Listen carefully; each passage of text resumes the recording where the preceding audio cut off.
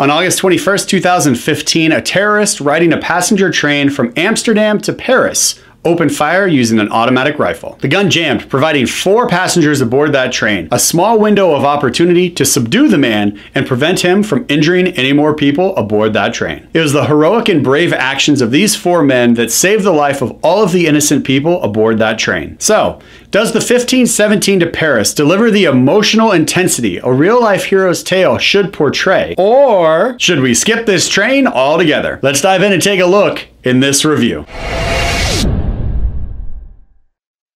First, we'll talk about the story because I feel the story was a bit muddled in how it was actually told. Now, we know from the trailers, and possibly our own memories of the actual event that took place in real life, that there was a terrorist aboard a train headed to Paris, France, that opened fire and injured some folks. In my opinion, it wasn't necessary to show us part of that event and then cut back to when the heroes were kids, in school, going through basic training, etc. So if we are to see their backstory, their lives leading up to this moment, so that when the moment does happen, we understand why they acted in such a heroic way, that's perfectly fine. I understand the importance of that. However, please keep the flow of the story steady. Don't jump back and forth because then by the time we do get to the climactic ending where we see the terrorist attack, it's something that we haven't seen yet before in this film. It's not just rehashing bits and pieces of what we've seen previous in the film and from the trailers so that it feels repetitive and unnecessary. The trailer did a great job of showing us the lone gunman who is about to start shooting passengers. We know that's coming in this movie. Also, this film felt more like a self-made or self-shot documentary about their trip kind of going around Europe and seeing Europe as friends more than it did an actual like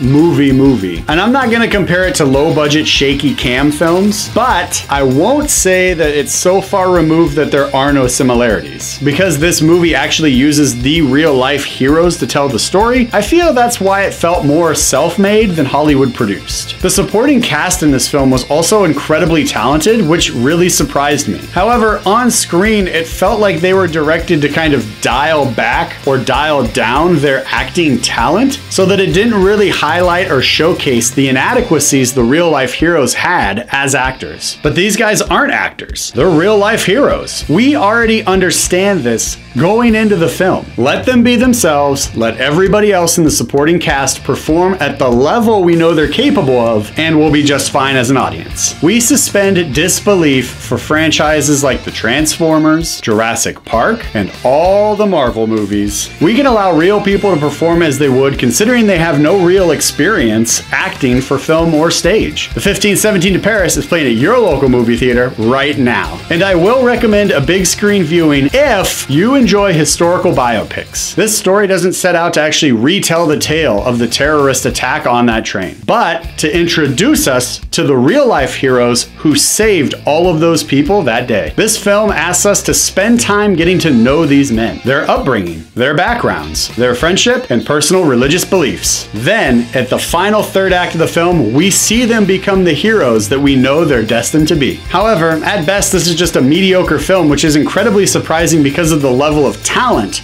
that was involved in making this picture come to life on the big screen. While this film isn't terrible, it's not going to be winning any Academy Awards either. It's a story about individuals, family, friendship, duty, honor, and belief. Unfortunately, the film doesn't land as genuinely as I believe it wanted to, and because of that, it's getting 0 high fives from this guy. The 1517 to Paris is playing at your local movie theater right now.